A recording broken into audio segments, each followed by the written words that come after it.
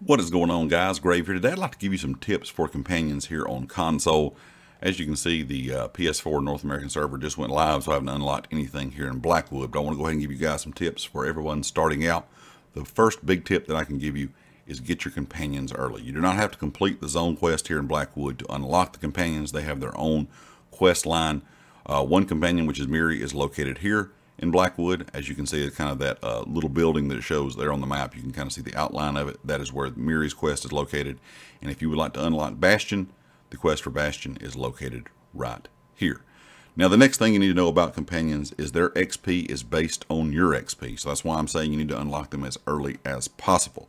So whatever you're out doing, the XP you're gaining, if your companion is out and running around with you, as long as you don't have it dismissed, it's going to be gaining that XP. These companions are going to go to level 20.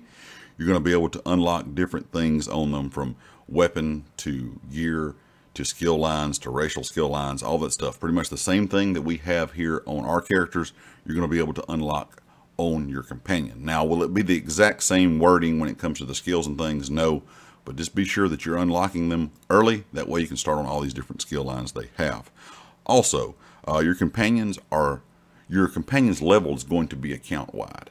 Now, you're going to need to unlock the companion on each individual character. So if you're like myself, you have a lot of different characters, you want companions on each character, you're going to have to make sure that that companion is, you have to go get them and do the quest on each individual character. But once the companion is unlocked, kind of think of it as like CP is. Whatever level your companion is going to be that level across all of your characters. So the companion level is account wide. One thing that you also can do that's going to be a good idea to begin with, because companion gear is expensive and the drops are very rare. Excuse me. You can buy white gear from the weaponsmith, the woodworker, and the leatherworker. Any of those NPCs that can sell white gear to you will also sell white companion gear. So there's just going to be that white basic level companion gear. But at least you can go out and get some gear for either a tank, DPS, healer, however you want to set your companion up. You can purchase that gear. It'll be a lot cheaper, a lot quicker, and a lot easier than getting the companion gear to drop. Like I said, the companion gear drops are very rare. And if PC is kind of any indication, the prices are going to be extremely high for a while for companion gear. There's a lot of companion gear on PC. If you look at Tamriel Trade Center online, there is going to be some prices from like 400,000 to $1 million per piece. So getting that white gear is probably going to be your best bet to begin with. Now, when it comes to companion gear, green, blue, and purple gear will drop in the world from overland, overland, just enemies, world bosses, world events, and oblivion portals.